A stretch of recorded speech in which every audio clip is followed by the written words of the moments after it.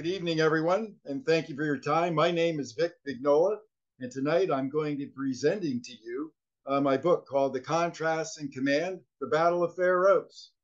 Primarily, it's about the Battle of Seven Pines and Fair Oaks, but for most students of the Civil War, all they know of Seven Pines is that's the battle where Joseph Johnston was wounded, and then subsequent to that, Robert E. Lee was appointed into command of Confederate armies. And for many people, that's where their study of the Eastern Theater then begins.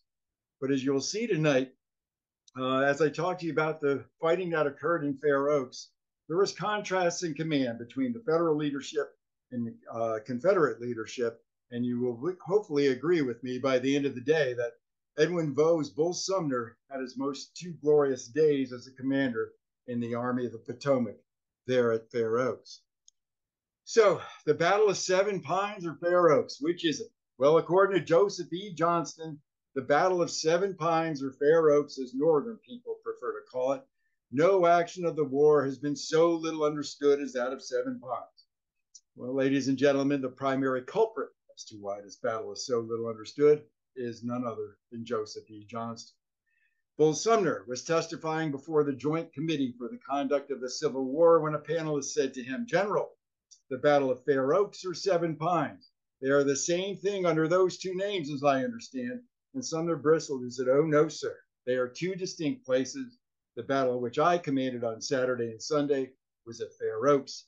The Battle of Seven Pines was a separate battle, and General Heintzelman commanded there." Well, it wasn't two separate battles, but there were two different or separate sectors, the Seven Pines sector and the Fair Oaks sector, and we'll explore them as we go through. So the battle occurred on the outskirts of the Confederate capital of Richmond, Virginia, and there you can see flowing diagonally across it is the Chickahominy River, which will be a major part of our story tonight. And actually, our story begins with the beginning of the Peninsula Campaign by George B. McClellan in early April of 1862, as he advanced the Army of Potomac with the goal of going on to Richmond to capture the Confederate capital and then thereby end the Civil War.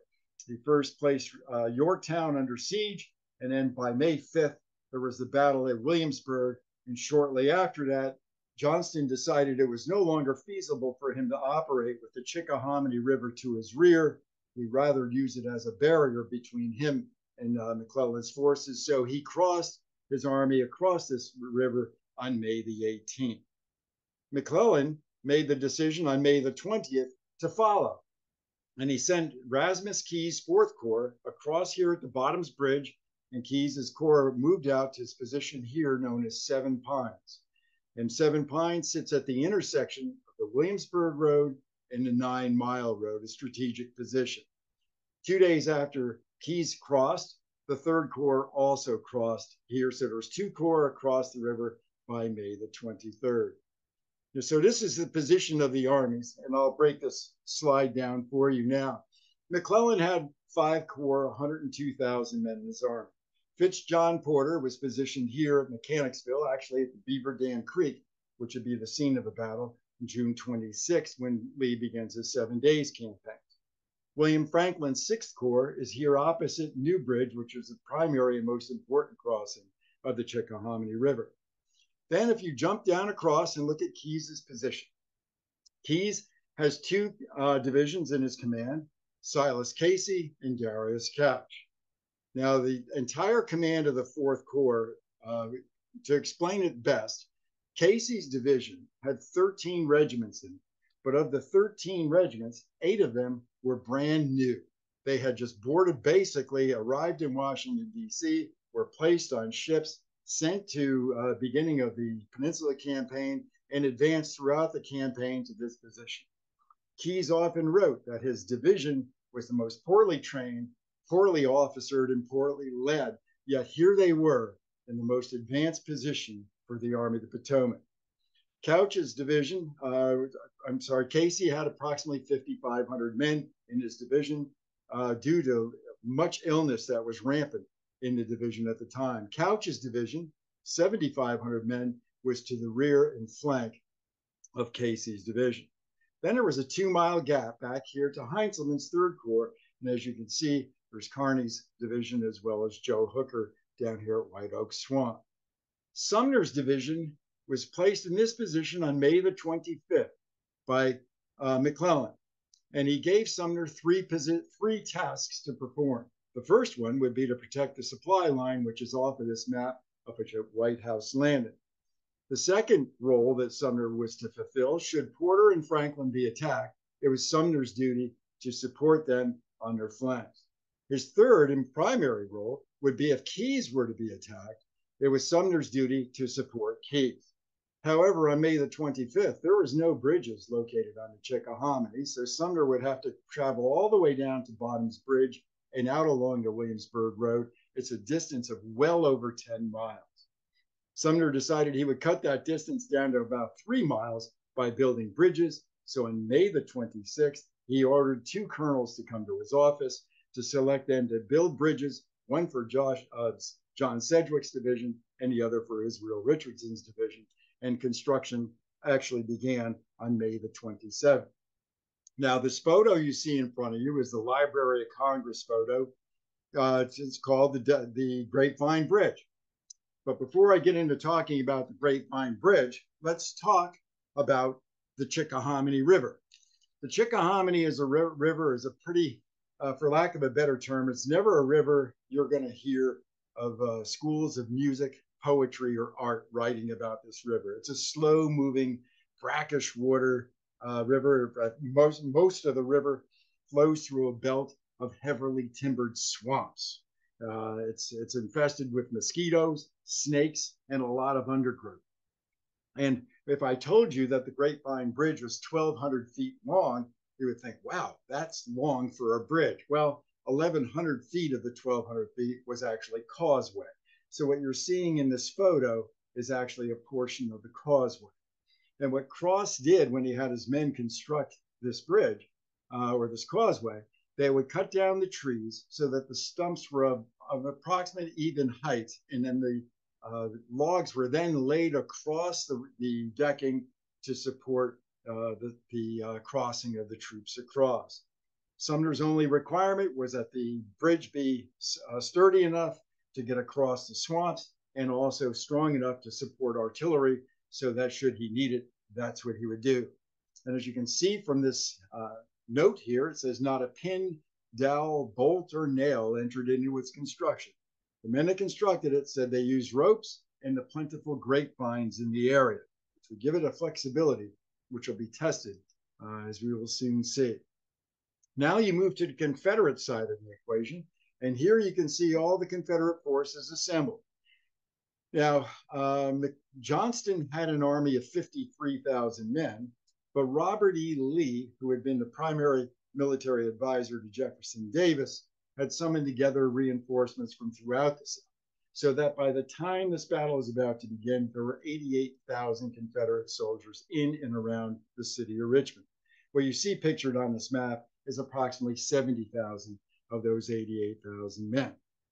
So how did we get to the fighting that occurs on May 31st? Well, it actually starts with a plan that Johnston has to launch an attack for May the 29th. And leading that attack would be Gustavus Woodson Smith and A.P. Hill. They would cross at Meadow Bridge and strike Porter on his front and flank at Beaver Dam Creek. It's essentially the same plan that Lee is going to follow later that June. However, on May the 28th, there's a council of war held in Johnston's headquarters. And it is during this council of war that Smith, who has now reconnoitered the position,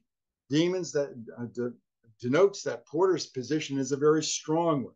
And even though it can be taken, it's going to be a very bloody and costly fight, and is not sure that the military benefit is there. And he talks Johnston out of making the attack altogether. So Johnston calls off the attack, which infuriates James Longstreet. Longstreet then pulls Johnston aside later that evening and explains to him how if he, Longstreet, had been in charge, he would have carried off the attack. It would have been successful to the cause. It would have brought glory to both Johnston and to Longstreet.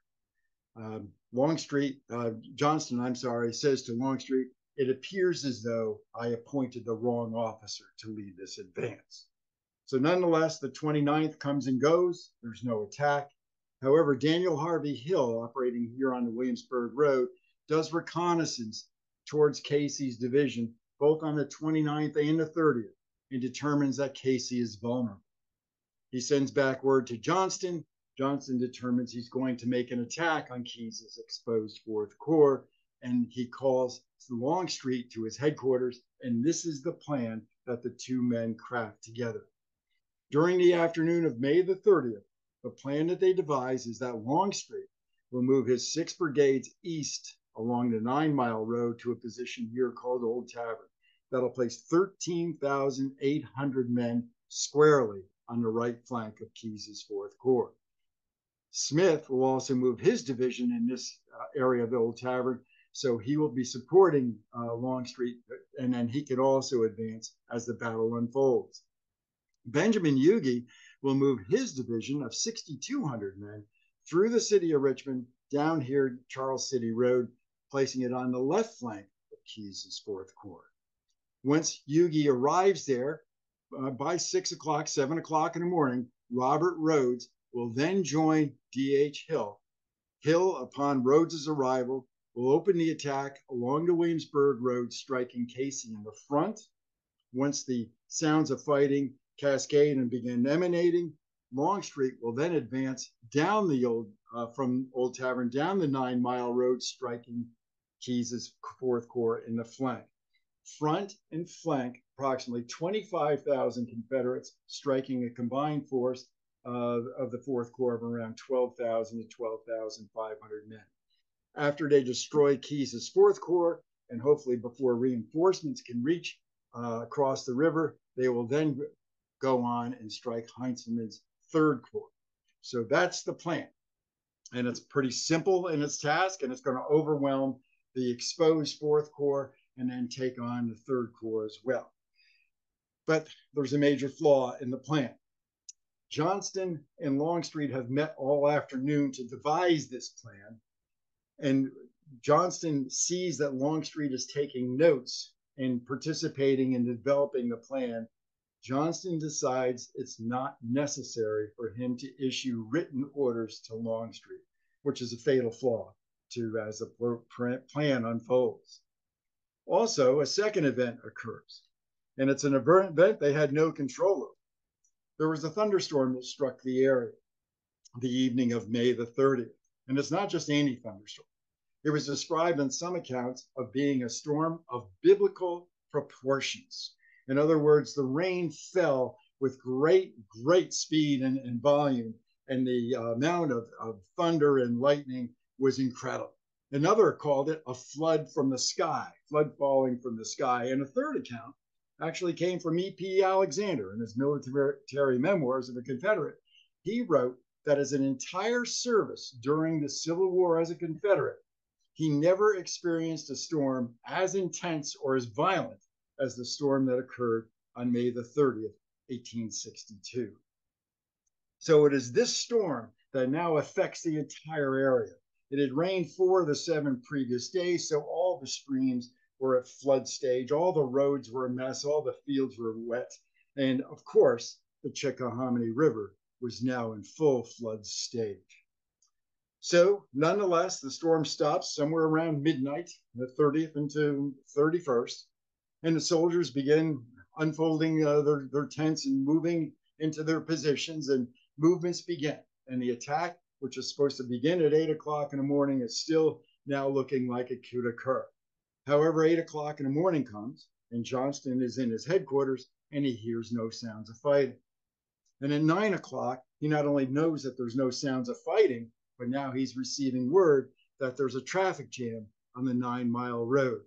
And then he has no idea what's going on. All he does know is that Longstreet is not where he's supposed to be. Longstreet, for some reason, and he never explained it, never explains why he did not move east along the 9 Mile Road. Instead, he went south towards the Williamsburg Road. And in doing so, he reached an important crossing of this flooded Gillies Creek out about 20 minutes before Huger's division reached it. Longstreet then began crossing his entire division across that flooded creek before Huger could. And despite the fact that Longstreet crafted the plan and knew how important it was for Huger to to reach Rhodes so that Rhodes could then join Hill in the attack to begin, Longstreet delayed Huger's crossing by over 4 hours. Worse, Longstreet has kept Johnston totally in the dark. He has not sent back any word as to his status, his location, his position, or what his progress is at all. And that's a fatal flaw because Johnston is totally in the dark. So where's Longstreet? Johnston had no idea. So much so that he said to a staff officer with him, "I wish the troops had remained in their camps." It doesn't sound like an officer who's looking to solve a problem or to initiate an aggressive plan. It sounds like one that's resigned to his fate. However, same cannot be said for Daniel Harvey Hill. He receives word at 10:30 in the morning that Huger has finally crossed Gilley's Creek. So Hill sends a rider down to Rhodes and tells him, "Don't wait for Huger. He's on his way. You get up here, and when you do, I'm going to start the attack." And that's precisely what happens. At 1 o'clock in the afternoon, Rhodes finally arrives, and the attack along the Williamsburg Road begins. This is the fighting in the Seven Pines sector of the battle. Hill initially commits 3 of his brigades, and then he sends George Anderson's brigade into the attack. And Casey's men, it's a combination. Casey's men are putting up a decent fight, not a great fight, but they have like an abattis out here that's slowing the advance, the flooded fields, as well as the fact that the Confederates are also new to this game themselves. So a combination of factors is having Casey's men do a successful defense for at least an hour and a half.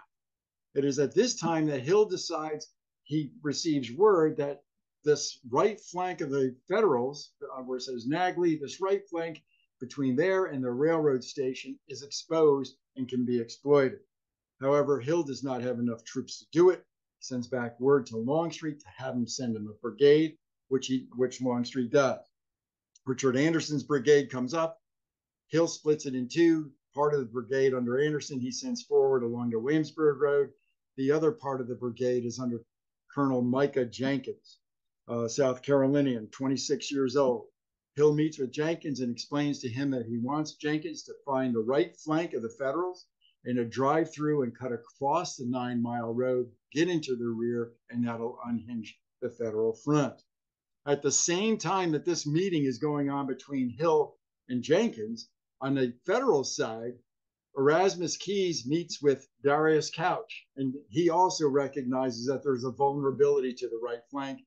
So Keyes orders Couch to take the 61st Pennsylvania and the 23rd Pennsylvania forward to plug that gap. And they arrive almost at the same time with 1,200 men as Jenkins does with 1,500 men, as well as the support of the 27th Georgia. And in a 20-minute brawl in those woods, Jenkins smacks the 61st Pennsylvania on its flank. He either kills, wounds, or captures all the officers, line officers of the 61st Pennsylvania. They suffered close to 300 casualties of the 550 men they brought into the fight. The 23rd Pennsylvania is driven off. The 67th New York, which came forward briefly, the 23rd Pennsylvania, 67th New York do a fighting retreat. Some of the members of the 61st join that fighting retreat. Others, along with Couch, fall back to the place known as Fair Oaks Depot or Fair Oaks Station. But before I continue with the story, notice what Jenkins has done. He has cut across the Union flank, gotten onto the 9-mile road, and gone into the rear, causing the Federals to have to fall back from this forward position. It's precisely what he has done with 1,500 men, what Longstreet should have been doing with 13,800 men coming down this 9-mile road, striking Keyes on the flank. Imagine had Longstreet followed through with that order and 13,000 men had struck that flank rather than 1,500. Afterwards, Keyes wrote, and this is a quote directly from Erasmus Keyes, "My right was on ground so favorable to the approach of the enemy, and being so far from the Chickahominy, that if Johnston had then attacked, I could have made but a feeble defense comparatively, and every man of us would have been killed, captured, or driven into the swamps or river before any assistance could have reached us. So the pivotal moment in the battle and a prime lost opportunity for the Confederates. So, oops, went the wrong way, sorry. Now, this is what the situation looks like between 3 o'clock and 3:30 p.m. And I'm going to break this down for you in three pieces. Couch, when he arrives here at Fair Oaks Station, Fair Oaks Depot, he arrives and sees that there's a brigade there, and it's under command of John Abercrombie. There's approximately 2,000 men and 4 artillery pieces. And Couch, from the sounds of the fighting, knows that he is completely surrounded and completely cut off. He can hear the sounds of fighting to his left and rear, and he knows that he's in trouble. He also knows that 2 miles up the road, that must be a large Confederate force here at Old Tavern, and for some reason they haven't come yet, but he knows they soon will. Couch summons over an officer by the name of Captain William Van Ness, and he tells Van Ness, I want you to ride for your life to those bridges and tell Sumner if he has crossed to get here. I need him as quick as he can get here. So let's go off now and talk about Sumner. Sumner, at 1 o'clock in the afternoon, when the sounds of fighting began in Seven Pines, those sounds of fighting carried clearly across the river to where he was having dinner at that time with Sedgwick and Richardson.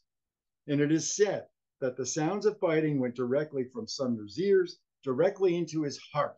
And as soon as he heard the volume and intensity of firing, he told Sedgwick and Richardson, both of you, form your divisions now and form them at their bridges and await my orders to cross.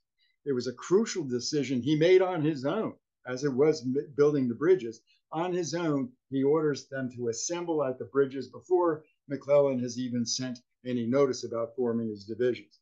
Then at 2:30, when McClellan notifies Sumner that he wants him to cross, Sumner has saved well over an hour worth of time by having his men assemble at the bridges, and they begin to cross. Well, let's talk about this for a minute. Sedgwick's division is led by Willis Gorman's brigade, and leading Willis Gorman's brigade is the 1st Minnesota, a very famous regiment, as we know, veterans of the First Battle of Manassas, although at the time it was the only battle of Manassas. And these young men are standing on the banks of a flooded river and looking across a flooded causeway, and they can see it moving back and forth and up and down. And many of these young fellows can't swim, and they're ordered now to cross it, and they begin to go across. And one of those, it was described by an engineer that the flexibility by constructing the bridge out of grapevines and ropes had given it enough flexibility that when the floodwaters rose and crashed into it, it actually lifted the bridge up. And as the men began walking across it, it settled it down onto those piers, and the men were able to get all the way across the bridge. It's quite a remarkable story. But when they got to the other side on the southern bank, of course, the men getting across and their horses getting across chewed up the ground and made the mud into a muck and slurry. And then when a battery called the first U.S. under command of Lieutenant Edmund Ned Kirby was his name, his 6 guns come across the causeway and the bridge. And when they get to the other side, all the horses sank up to their girths from all the mud and the muck that was there. Kirby ordered his men to unharness the horses. The rest of the men from Gorman's brigade stacked their guns, and together they attached prolong ropes to the trails of the guns. They pulled the horses through, and with prolong ropes attracted to the trails of the guns, other men got into the mud and muck. Some are turning the wheels, others are lifting the barrels and sliding them through. They got each of the 6 guns through the mud and muck, reharnessed their horses, and off they went to assist Couch. And we'll get there in a little bit. But that's quite a remarkable story of how they crossed the Chickahominy. And it was sheer determination, muscle, and the fact that they knew that their brothers in arms were in trouble, they had to get there, and they did. Now let's go up here to where Johnston is. Johnston has moved his headquarters to a small farmhouse just outside of Old Tavern, and Smith's division is there. However, Smith is not commanding the division that day.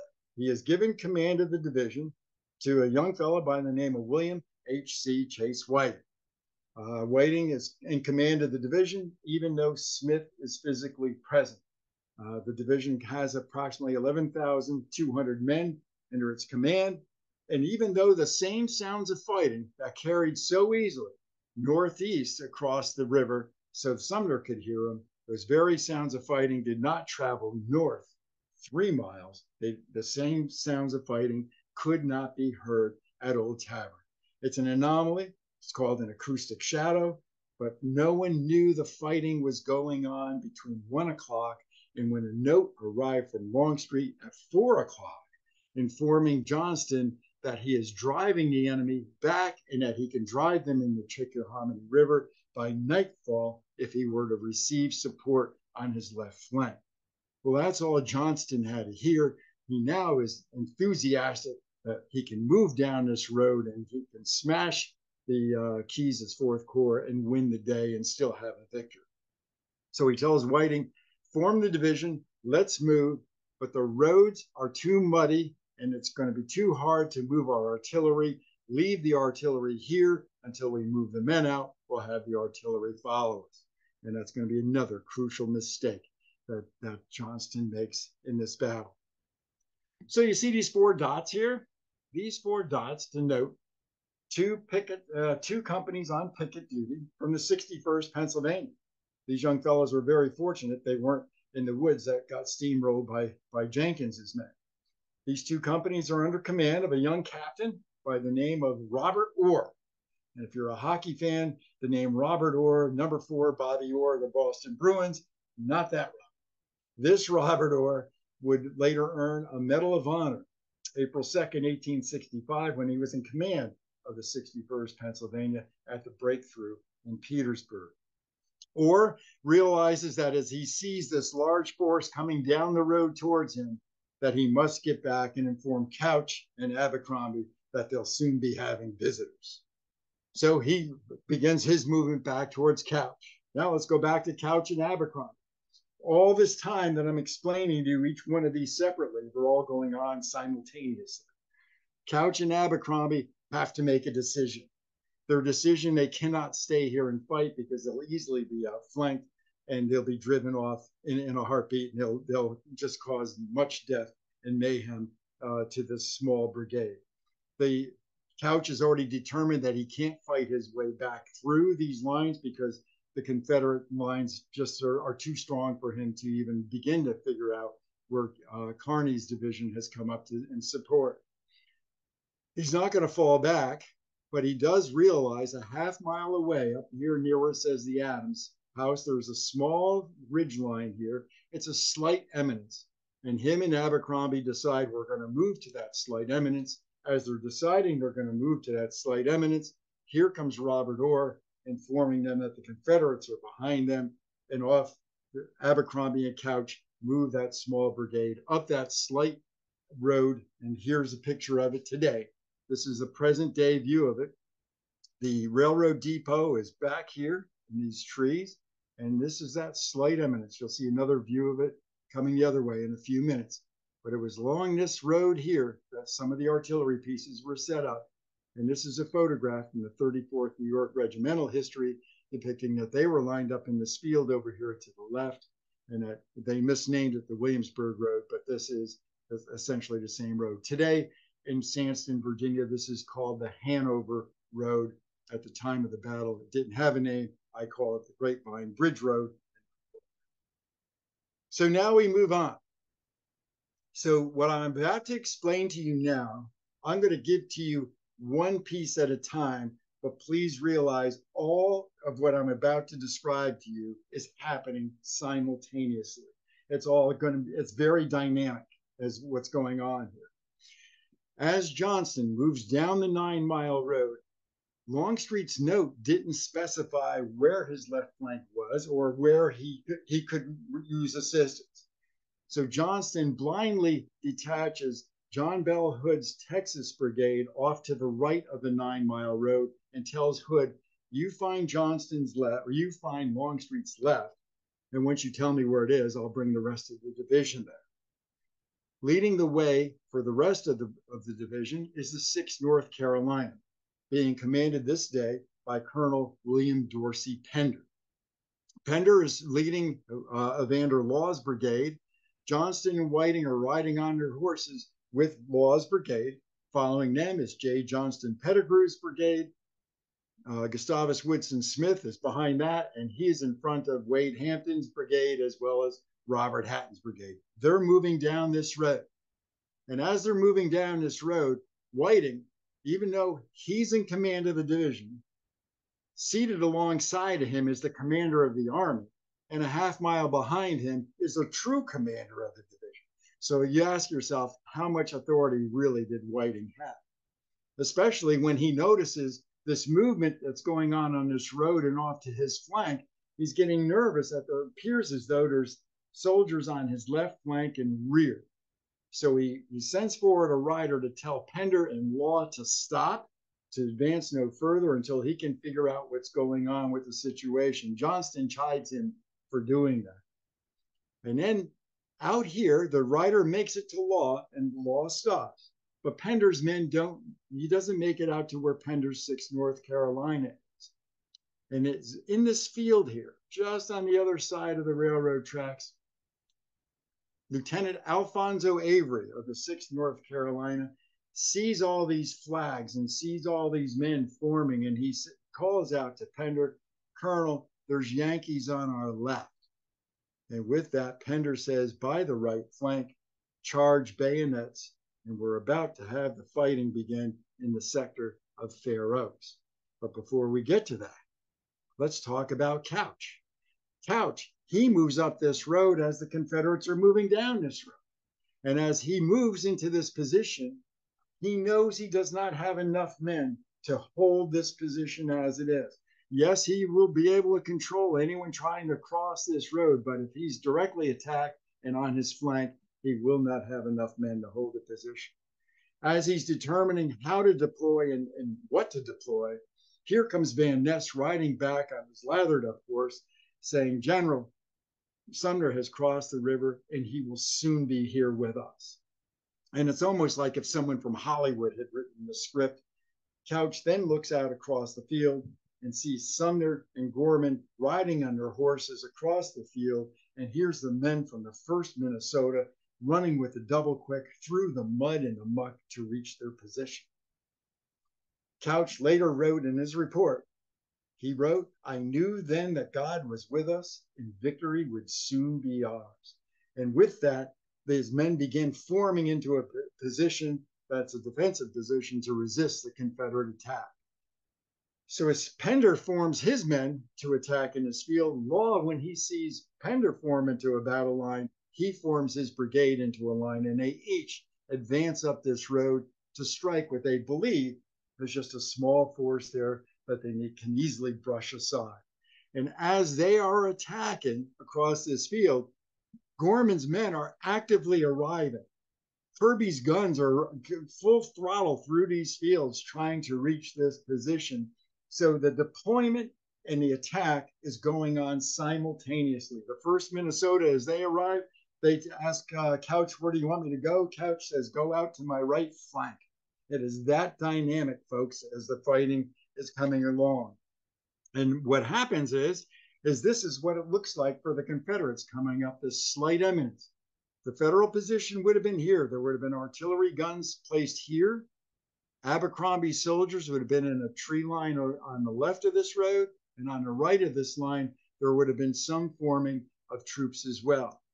Pender's men would have been coming in from the right side of this photo. Law's men would have been coming in on the left side, and they would have all been going for the guns, because really at that time, this is all they could see was the actual guns. Here's a couple of accounts for you. Pender wrote, as we advanced, the fire of the battery was so unexpected and so severe that my right soon broke and I couldn't rally. Another from Private William Feemster from the 2nd Mississippi from Law's Brigade wrote of this opening attack. He says, they immediately opened a heavy and destructive fire on us from their batteries. And then he added, we had no artillery with which to engage them. Remember, Johnston left his artillery behind. His men are advancing into positions that are defended by artillery. He had none with which to resist it. So the Confederates fell back. This initial surge, I call it an advance, but this initial surge is really a quick one. They brush up, they receive heavy fire, they fall back, they reform, and as someone, and no one knows who, someone gives the order to begin the advance again. And now the Confederates resume their attack, and this is the second advance in the Fair Oaks sector. And in the second advance, Law's Brigade, Pettigrew's Brigade, and Wade Hampton's Brigade all moved forward. Approximately 7,500 men are now engaged in the second advance. But before we get to talking about the second advance, there's something that needs to be explained about this terrain. The road on the right, this Grapevine Bridge Road, is bordered by a large worm fence on either side, which basically provides like a flanking barrier for the advancing soldiers. So this worm fence is a barrier on the right. On the left, if you notice the stream that comes long into this area here, remember, flood that fell from the sky, the most violent storm that E.P. Alexander ever experienced in the Civil War. It flooded the Chickahominy, and it also flooded this nameless stream. And when it did so, it shaped the battlefield. So much so that accounts call it as a swamp. Another account said it was our column moved across a lagoon and on the edge of a dense wood. That was written by Captain James Bell of the 19th Georgia for Hampton's Brigade. Present day, this is what that nameless stream looks like. It flows into a culvert, it goes into a cul-de-sac of a large housing development. But as you can see from this historic map, that stream flowed right into the battlefield. And the effect it had was astounding. The Confederate battle line, 7,500 men, 3 brigades, are compressed into a battle line 400 yards wide. And they are advancing through muck and mush up a slight eminence. And this wooded line that's defended here is going to be formidable for them to try to take. When the 1st Minnesota arrived in their position, Colonel Alfred Sully realized that he couldn't be flanked because of that flooded lagoon. So he had 3 of his companies face front, and he swung 7 of his companies down to the right so that they would provide enfilade fire down the road. Sumner, when he arrived, realized Kirby's guns were here and that more guns would soon be arriving. He dispatched 2 guns under James Brady off to the right so that he would have artillery on the right side of his line. Abercrombie deployed partially of his brigade on this line. It was like a wooded line that had fence posts, logs, and the men just piled it up as quick as they could between the first advance and the second advance, and that was their position. As Kirby's guns arrived, 3 of them arrived first. 3 more were still en route from being taken out of the mud by the river. He now had 5 guns on his left, and when the 82nd New York and 34th New York, as they arrived, he swung them down to his left flank. So Sumner, he never says it as such. What he has done is he has created an inverted salient. It's an upside down U or an upside down bracket, but all of the gunfire and all the artillery fire is concentrated on the Confederates, who must advance in this 400-yard wide funnel that's flanked on one side by a road with a fence and on the other side by a flooded stream. It was a massive, massive difference for the Confederates, and so much so, here's some of the accounts that the Confederates had at this time. One account says, the enemy were in rifle pits, and their fire appeared to come up out of the ground in one continuous stream. Their fire was not in successive cracks, and neither would the usual term used by historians, the roll of musketry, apply. No, sir. The sound was one continuous roar that lasted for more than half an hour. Another account from Hampton's Legion states that the Yankees presented the appearance of a living wall of flame from the great number and rapidity of their discharges. Finally, one of the best quotes for the whole battle. B.F. Moody, he was a private in the 35th Georgia in Pettigrew's brigade. He wrote to his wife on June the 2nd. He wrote to her, "I have hived bees, but they weren't nearly half as thick as the balls that were flying through the air." It was an intense moment for the Confederates in this first advance rushing forward. And as they're moving forward, it is during this time that Pettigrew is wounded. He receives a wound that goes through his neck and shoulder area, and he believes the wound to be mortal. And he tells the men, "Leave me on the field, and I'm going to die anyway." He is captured that evening, and he is taken to the Adams house, where he will spend 2 nights in the Adams house recuperating before he is sent across to Dr. Gaines's position across the river. And here's just some of the faces. Wade Hampton, at some point in this battle, he's also struck in the ankle, and his adjutant, Theodore Barker, sees blood coming out of his shoe. This is 7 weeks after Albert Sidney Johnston had the same experience, but his was arterial blood, and he died. Hampton also was wounded at some point in this battle. There's a picture of Pettigrew. In my book, this is my Irishman, Andrew Byrne. Some of his accounts are really vibrant. And Colonel Alfred Sully had his best day as a commander here at this army as well. So now, Gustavus Smith, who's back here a half-mile away, is observing all this carnage going on in front of him. And he sees his division is getting chewed up. And he can also see that there's no leadership and there's no support, and that somebody must go forward to take command and assess the situation. So he gathers the 22nd North Carolina, which was in reserve, and Robert Hatton's brigade, and he moves them forward. He meets on the edge of the woods with Hampton, and the two of them decide that the best line of attack is to go right towards the apex of where the Federal guns are, to try to drive through that wedge and separate the Union line there. That'll be their best chance for victory. However, by now, it is beginning to get, it's well after 6 o'clock. Shadows are forming on the field, and it is starting to get a little bit dark.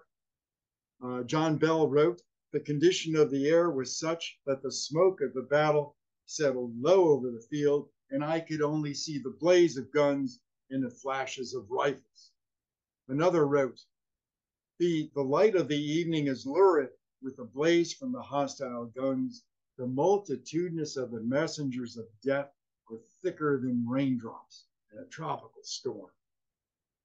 And finally, Theodore Barker from Hampton's brigade wrote of the Confederates facing artillery fire and musketry. He writes, "A most murderous fire of grape, canister, and musketry opened upon us. I cannot pretend to describe it. It was awful. Shot and shell mowed through our ranks." Well, seated on his horse in front of the Adams house was the chaplain of the 1st Minnesota, and his name was Chaplain Edward Neal. And Neal was observing alongside, he's there with Gorman and he's there with Sumner and others, and he's observing the fighting 100 yards in front of him. He sees the artillerists and the job they're doing, and he was so moved by it, he wrote, "The rapidity of the loading and firing of Kirby's guns sounded like the incessant pounding in some great steam boiler shop, and it excited the attention and admiration of General Sumner and all the division commanders." It is during this advance that the Confederates lose a large amount of their staff officers. Here, during this advance, they were met by a fearful volley, which brought my men to stand. Lieutenant Colonel James Griffin, one of the staff officers or line officers that survived, he wrote to his wife that the fire was so terrible.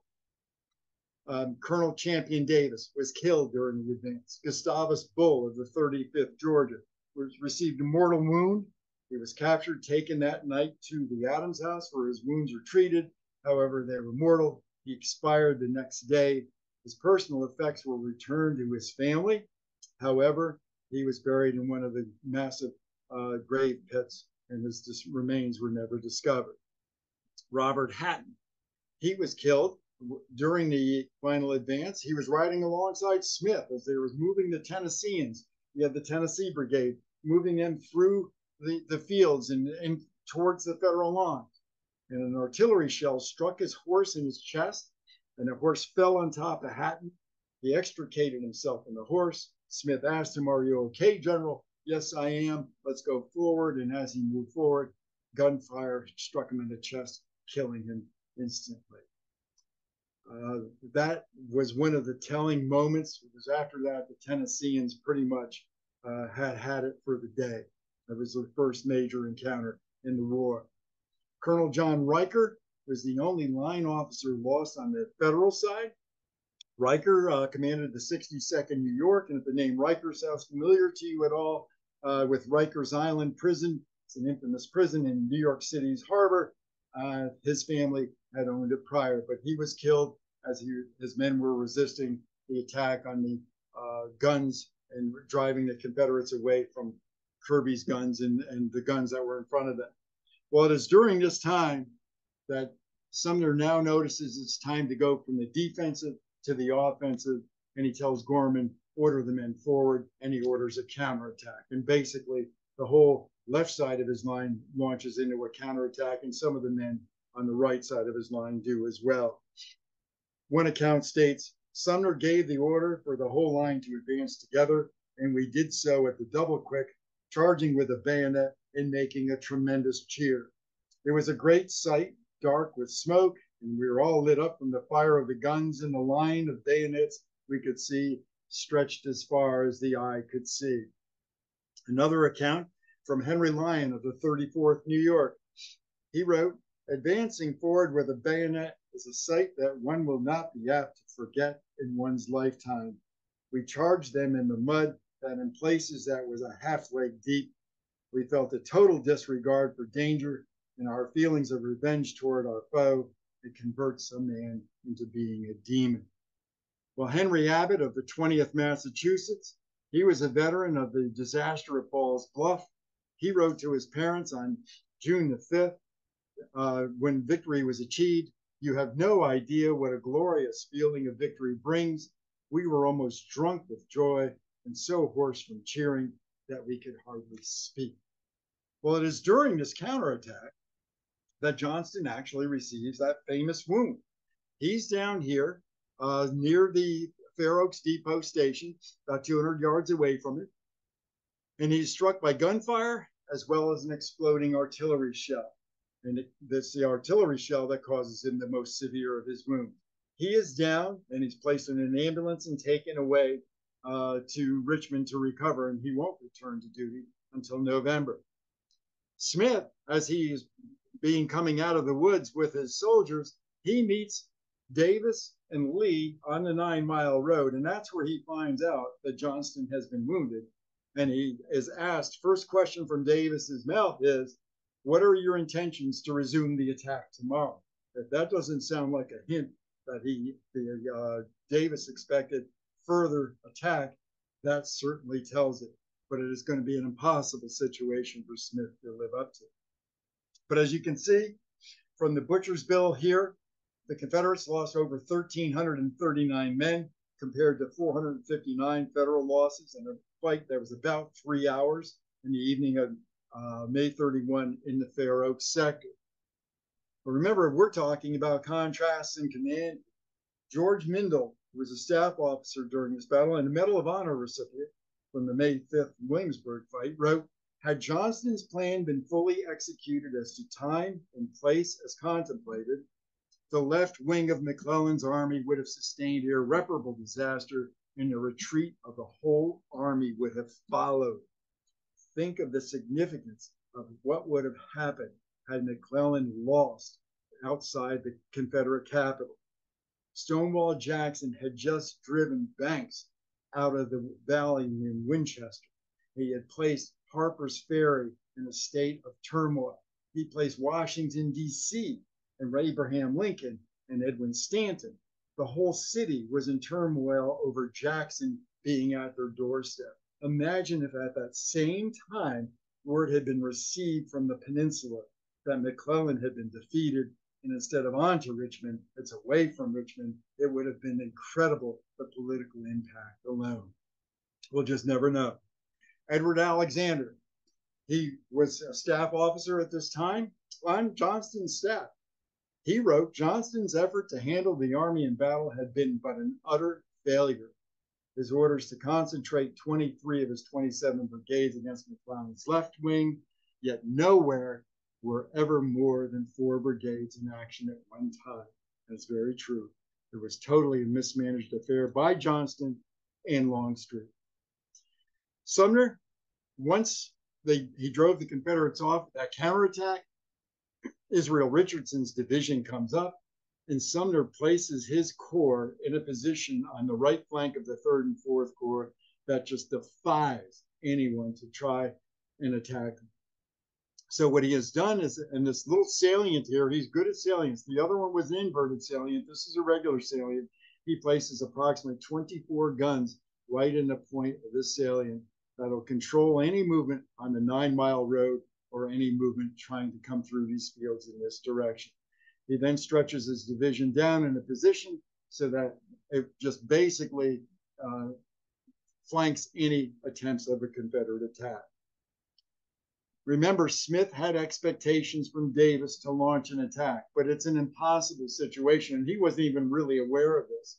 But pretty much, think of this as being a shoe. And basically, this is the tongue of the shoe, and this is the toe. And basically, the Confederates are inside the shoe. They're basically in a sock inside of that shoe. This is the sole of the shoe, and here they are. They really have no place to go. But yet, orders are orders. And the next morning, the orders were given, and the advance of George Pickett and Lewis Armistead advance into the 2nd Corps, which would be also something they would do a year from now. But at any rate, Armistead and Pickett advancing towards fighting the 2nd Corps.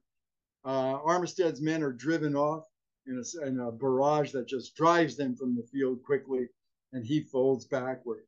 However, Billy Mahone advances his brigade, and he puts up a strong defense in the field. So strong, in fact, that Oliver Otis Howard moves his brigade into the center and then down facing Mahone's men.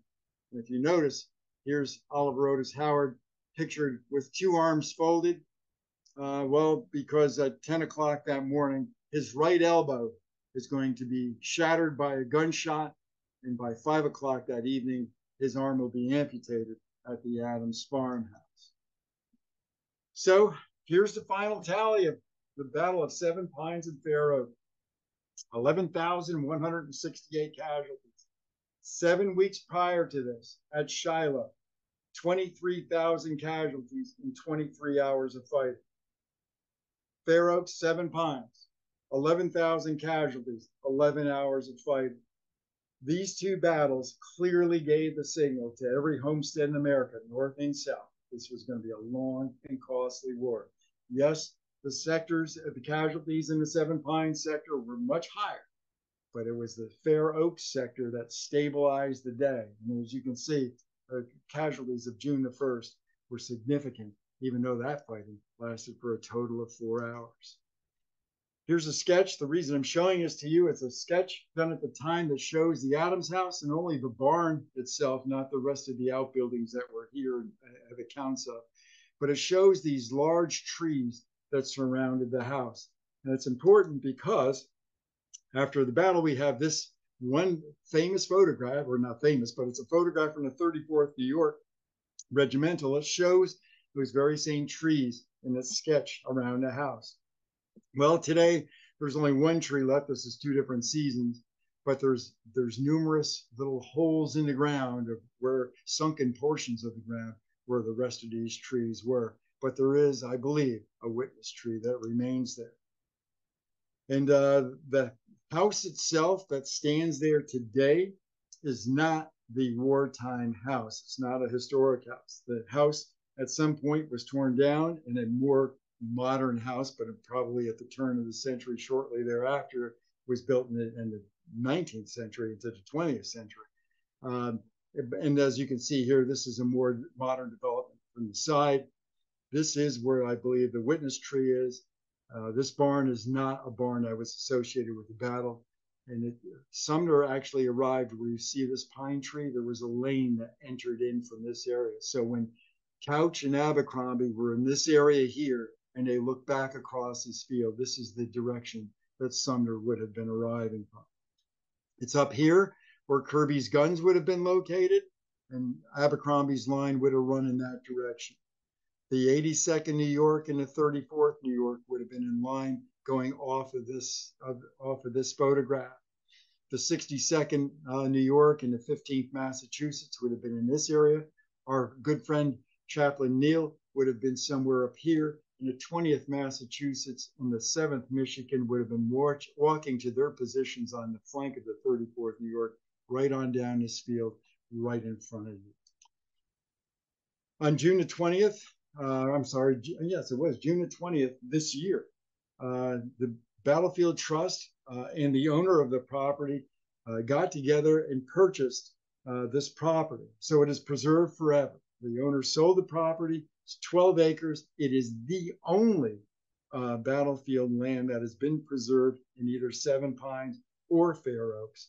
And really, it was partially due to the research that I did on this book, and that helped move this along. And that's something, believe it or not, I'm more proud of than writing a book. Our friend, Dr. Chaplain Neal, would have been somewhere in front of the house. This is not the historic house, but he would have been somewhere in front of this house. And this is the leftmost position of one of Kirby's guns, approximately 100 yards from the house is where he located it. So somewhere in this area would have been Gorman, Sumner, Neal, and others observing. So, my friends, I thank you for your time. You see my book, The Contrasts in Command, The Battle of Fair Oaks. You have my contact information there. I hope you enjoyed my presentation. I know I went over a little bit in time, but I hope you found it to be productive and an interesting conversation. And I'm open now to taking any of your questions, and I thank you for your attention.